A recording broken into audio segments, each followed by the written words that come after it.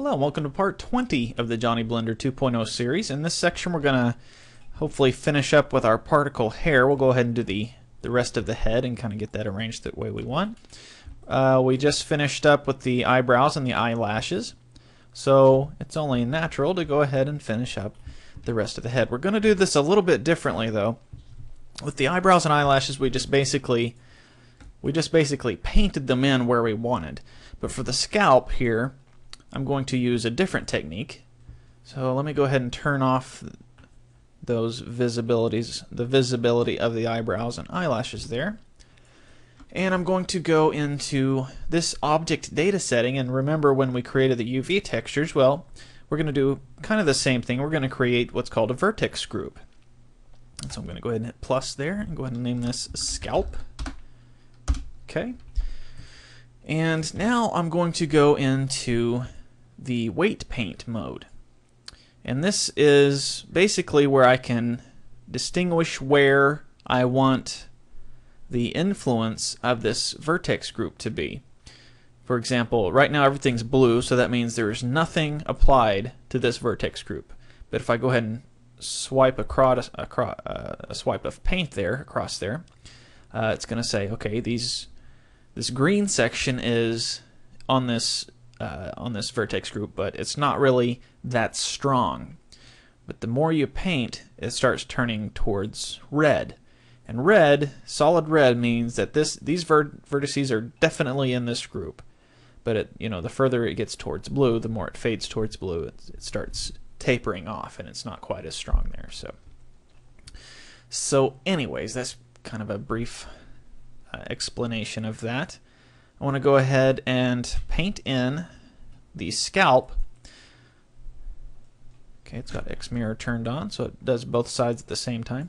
Now, a quick way you can do this, you can either just sit there and paint everything that you want, which, it doesn't take too long.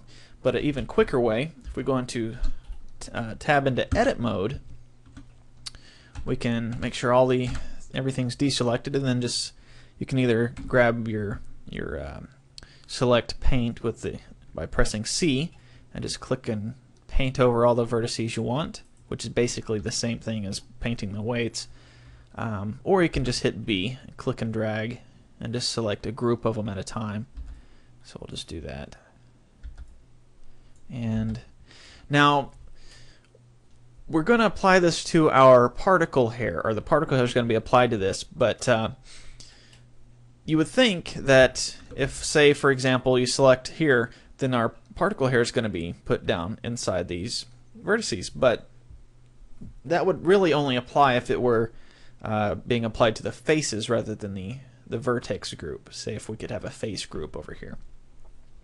But what it does is it just takes these vertices here and applies that particle around that.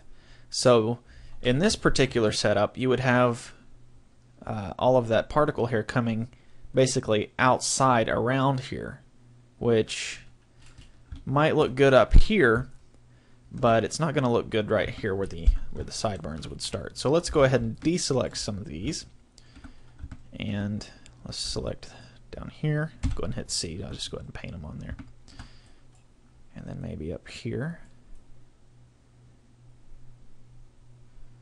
and these will be fine as well. And then it'll fill in down here. Now you don't have to worry about it going past the next one. For example, like these are selected, so it's going to put particles around them, but it's not going to put them so far around them that they come past a connecting vertex. So if I went ahead and selected these, it's going to put them all around in here, which is pretty much what I want. Some sideburns there, go up around the ear. Could even come a little closer to the ear since we have so many loops there around it. And go ahead and select further down around it there. Okay. And I need to go ahead and do the same thing over on this side. There's no mirror modifier for selecting vertices. I don't think so. Don't really want my hair coming up down in here, so let's go ahead and hit C and then hold on Alt and just paint paint that out. So now we'll have our hair coming basically around this here. Now I'm not 100% sure I want it right there, but oops, I'll do that. Gotta be careful where you're clicking. But that will probably be okay. So now we have all these selected. We just go over here to our Vertex Group and just hit Assign. And now when we tab out, it'll be back into the weight paint, and you can see that everything that's red is 100% inside that Vertex Group. Now this will probably be fine, but some areas you might want it to taper out a little bit more gradually, like maybe on the back of the neck. So you can either kind of just paint that in and kind of, you know, touch it up here and there, or there's another brush that's called Blur, and you can just go along the edges of something that's already there, like the red, and it'll just kind of blur it with what's around it, like so. It'll kind of fade it into the blue area there.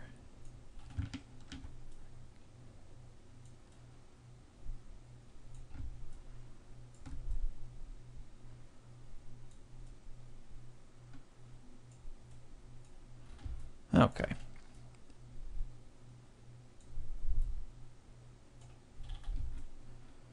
Okay, so that'll work.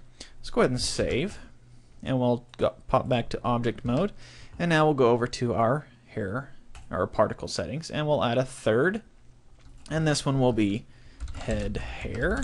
Okay. Also the type is going to be hair, and this time we'll leave the amount at 1,000. Might even make it more. But we need to tell it to be applied to that vertex group that we just made. So we go way down here to vertex groups, and we want that to be applied to the density of the hair. So you just click on that empty space there, go up and click scalp, and boom, it's applied to where it should be. Now it's way too long, so again we go up to the velocity, set the normal down. Probably about, maybe about right there. Kind of a little bit of a long hair, but not too afro-ish. Of course, we'll have to. Well, you can do an afro if you like, but mine's going to be combed like, well, kind of like my hair because it's going off of me. So, okay, so we kind of got this set up the way we want. Before we start painting it, let's go ahead and set up some of these render settings. We also want this to be strand render, and we're going to be applying a third material to this, so let's go ahead and pop that up to material 3, and we'll go ahead and save. And now let's just go ahead and go into our particle mode here and scroll up here so we can see our controls. And this, I'm going to change the length down to shrink, and I'm just going to brush around back here. Let the top of the head have longer hair than the sides and back. And since it kind of puts these in there at random, they're not really going to be symmetrical, so the mirror modifier is not really going to be doing anything at this point. Now, one thing you can do to have it do something is just grab the cut thing, the cut tool there, and we can go ahead and just cut away half of the hair here on the head. And then there's a setting right here under particle mirror. Well, I guess we have to hit A to select all of them, and then particle mirror. And it's going to go ahead and copy those exactly over. So now we deselect everything. Now everything we do on this side will be automatically copied over. So let's go ahead and set this up.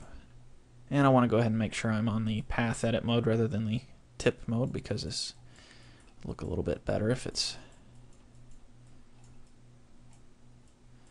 the whole here instead of just kind of the.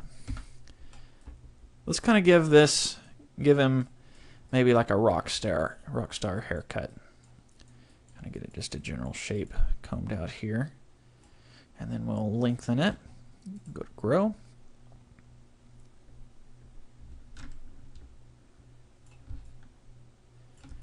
Maybe similar to like Hugh Jackman as Wolverine on X-Men or something. Not really the Wolverine ears types of thing coming out, but the sort of the longer hair. And one issue you might come into is like, well, I don't want my haircut to be perfectly symmetrical, and the mirror is making it like that. Well, you can kind of get it basically the shape you want, and then just go ahead and turn it off, and you can style it however you want then. So this is kind of a place where you can just have fun with different hairstyles. And who knows, it might be, if you can create a model that looks real enough, looks lifelike enough, you can test out hairstyles in this in 3D before you actually go physically to the barbershop or the salon and get a haircut. So might be a good easy way to kind of test out some styles. Now this is kind of hard to see what it's going to look like because you can see all of the hair through the head is kind of being x-rayed. So let's go ahead and click this little guy right here, and it's going to limit the selection to visible. Actually useful in this scenario, but so now we can kind of see what it's going to look like, and it's kind of looking a little too, what I like to call too emo-ish. Not quite the style I'm wanting to go for. However, now it kind of wants to lag a little bit. It's not really going as smooth as it was. Let's turn that back. I think with only showing half of it, it would be behaving a little bit better. But you can go in and get as much detail as you want. Just got to have the patience. Maybe let's go to the top view and maybe kind of comb this around a little bit.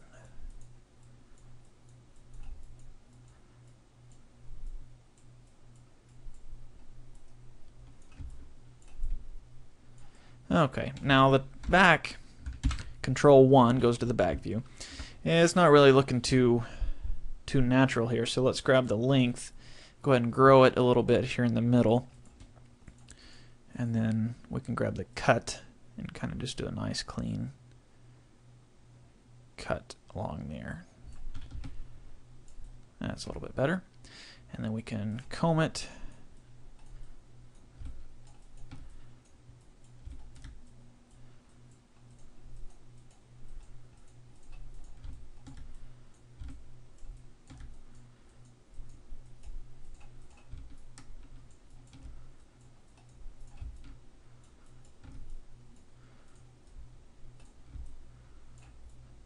Okay, let's go back to edit mode now, or object mode, and we'll start playing with some materials and see what this is going to look like. Let's go ahead and save this.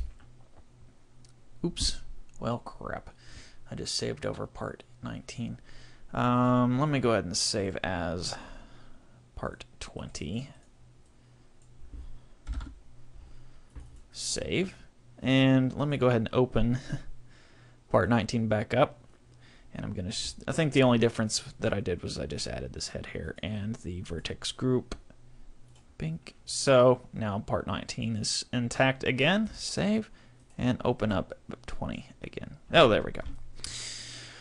Okay, so let's go ahead and go to our Materials tab.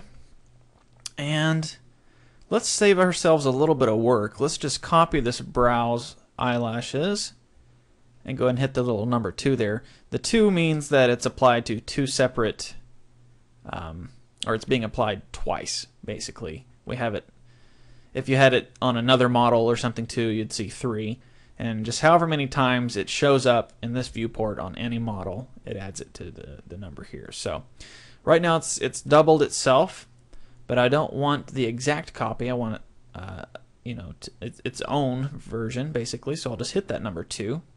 And I'll just add it'll rename it to .001, so I can go ahead and type in hair there now. And we'll go to our texture settings as well. And you can see it's also doing the same thing here. So since this is a totally different material, I don't need to copy this down and rename it here. I'll just rename it right here. And let's go ahead and name this, well, that's not important that we name that, I don't think. As long as we name our main materials, that'll be fine. So these settings are pretty well pretty much the way we need them to be. I don't think I need to edit it too much. We might tweak it here in a few minutes. But the main thing I need to do is change the color of the hair. So I guess I do need to come down and say no onto the color. But speaking of color, let's go ahead and create a new texture and do the same thing we did with the alpha map there. And go to blend. Turn on the color ramp. Change this all the way up to 1% alpha, or 100%, 1.0. And let's change the color now. Let's make this sort of not quite black, but maybe like a real dark, kind of a grayish brown, kind of like my hair color. When it's wet, it looks black, but when it's not wet, it doesn't quite have that brown look or that black look to it anymore. Let's lighten this up just a little. Okay, and in this you can do, you know, if your model has like bleached hair that has started to grow out, well, you can change the colors here, like make this a little darker here, fading into the blonde or whatever. And we need to set the mapping to be strand. Okay, and set to color, and we're good to go. So let's give this a look and see what it's going to look like. Go to our camera view and just F12.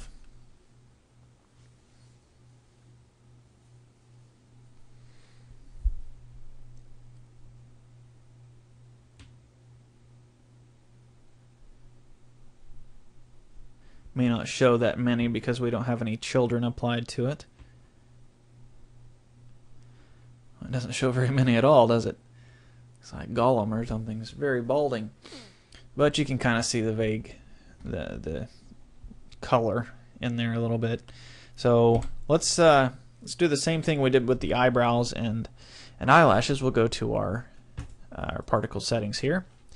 I'll go ahead and save this just in case we get that image too small error again. And let's go ahead and collapse the render, go down to children. And now that we've applied this to that vertex group, instead of particles, we can go to faces. And this will kind of do it around the faces that surround those particles that we put on there. Okay, so this is where we can get a little bit of some variety in there. Remember, if we go to the random, where is that at here? Oh, it's on display, isn't it? Or is it render? Yeah, there we go.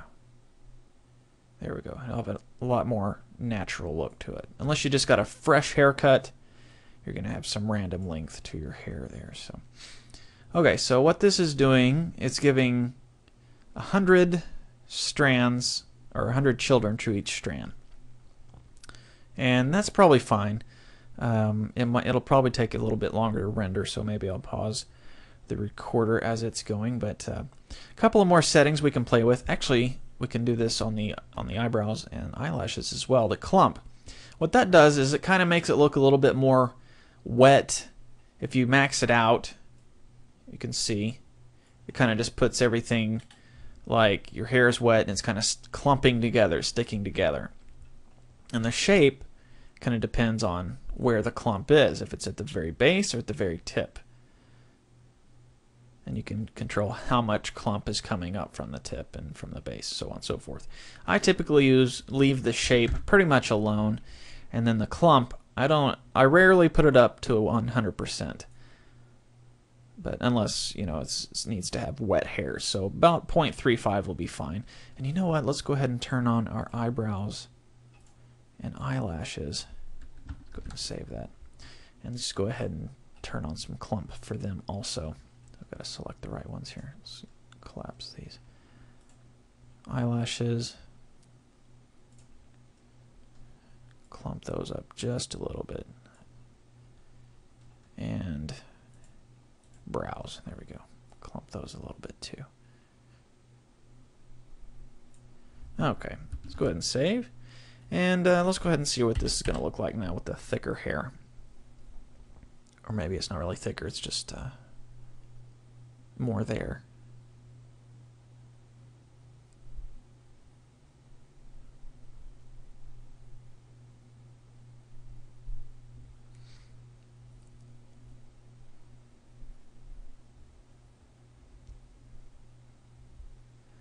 And I can already tell right here it's going to be way too light.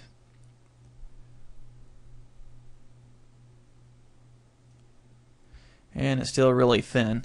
And the hairstyle is not really exactly something I'm happy with. So, and it's not throwing a shadow. Remember, I turned the shadow settings off for the eyebrows and eyelashes. So let's go back to our material settings here. Make sure we have hair selected. And let's go down to shadow. Let's go ahead and turn these guys back on. There we go. And we'll go to our texture settings here. And that's really dark as it is. I don't know why it showed up so light. Maybe it was because it doesn't have any shadows applied. But let's go ahead and darken it up just a little bit more. Okay. And one other thing we can do to help it look a little bit thicker is go back to our strand settings and change the size right here. We're going to leave the tip about the same, but we can bump that root up some more. Let's put that all the way at 1. And we'll go ahead and save. And you know what? Let's go in and let's change this. Oops, got to make sure we're selected the right particle system there. Let's go ahead and edit our head hair here a little bit. Maybe a little bit more conservative.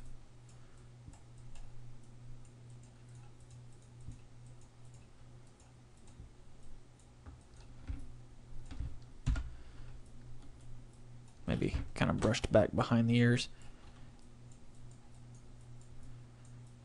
About like so.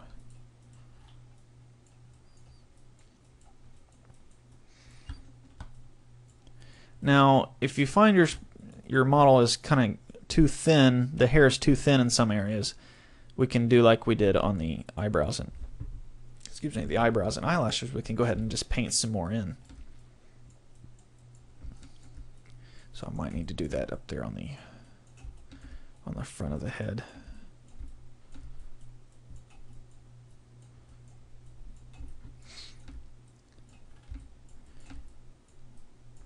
Okay, now this is a good time to use that puff that we were looking at earlier. Just kind of puff the top of the hair out just a little bit. And then grab the comb again. Just use the tips this time. Kind of sweep that on back. Oops, now it's coming way out to the sides. Pat that back into place.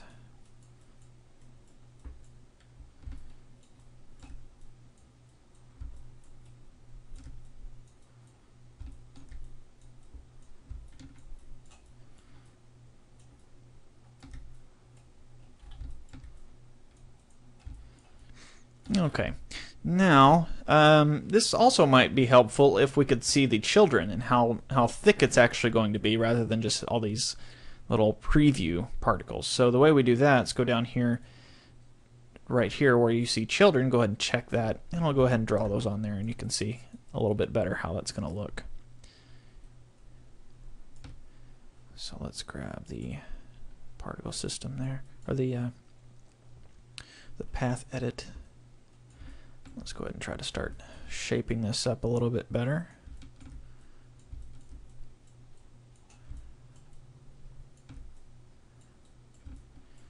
And I want to go ahead and throw in a little bit of a curve to it here.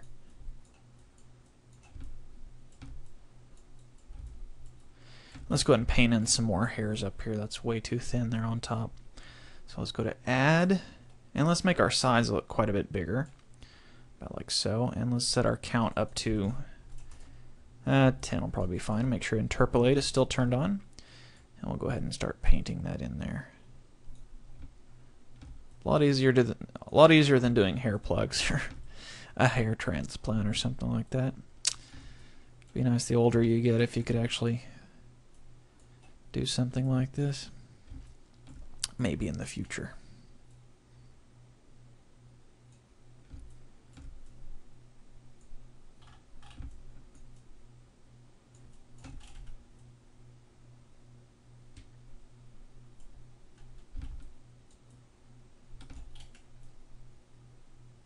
And I guess if we go ahead and turn the mirror, X mirror back on, it'll do both sides at the same time that we're painting in here. Save us a little bit of work.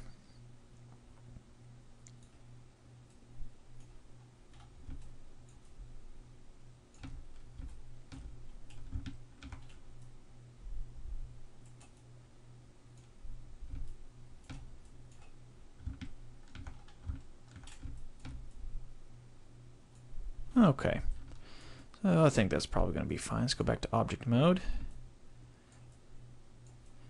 And I don't know that I would ever actually wear my hair like that. It looks a little...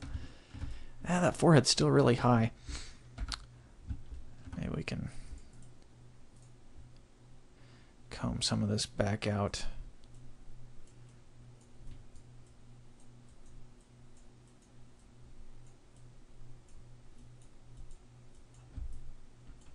Maybe give it a little bit of a superhero-ish. Not maybe a modern superhero with the...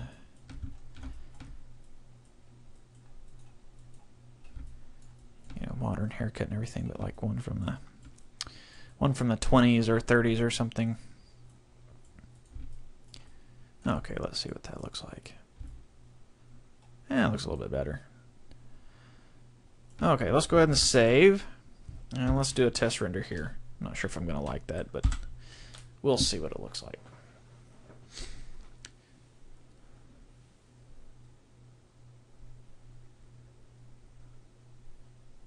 Go ahead and pause the recorder. Oh, there it goes. And you can see that it's throwing a shadow now, so it should look a lot more realistic there.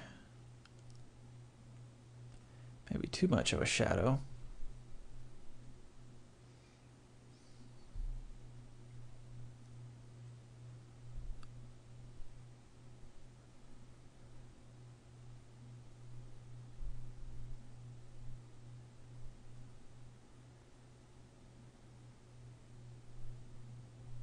Okay, that's not too bad.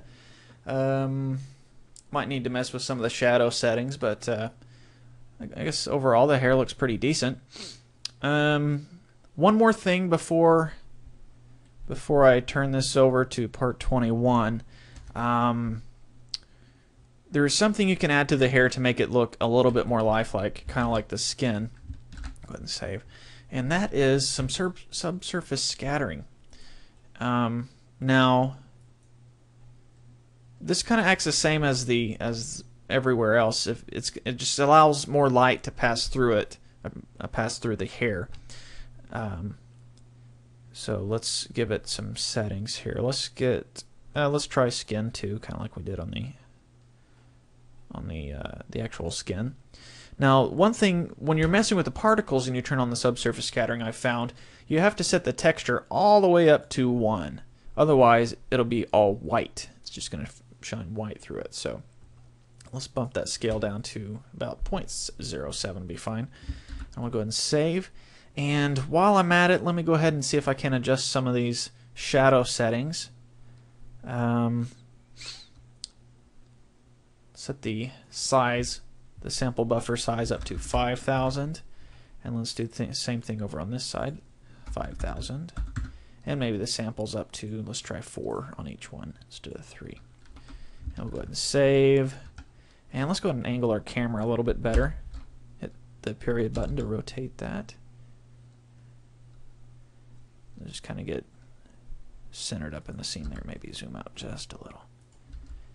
Okay. Now, one more thing before I hit render. I noticed that the eyebrows looked a little flat against the head. So let's tweak those just a little bit. Let's go to our eyebrows. Oops. Here's one thing that you might discover sometimes you might accidentally do. You double click on a menu and it disappears. You're like, oh no. Well, just hit the little plus sign right there and it'll reappear. No big deal. So just double click and well, it's not doing it now, of course. Or I guess if you click and drag it, it'll disappear. There we go.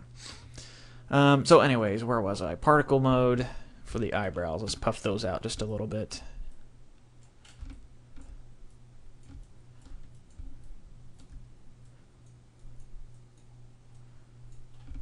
Maybe set the strength way down.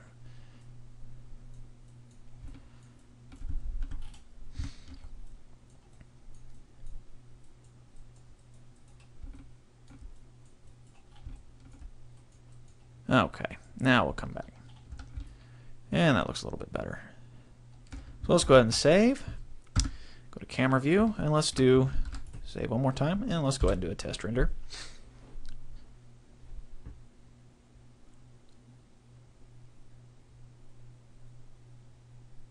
And since we changed some of the shadow settings and the subsurface scattering for the hair, it's going to take a little bit longer to render. Not a whole lot.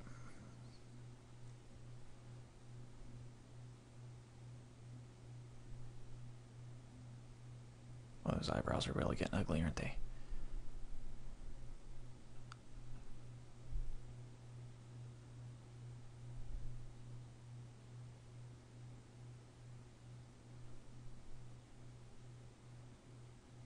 Okay, but I guess our head hair looks pretty decent.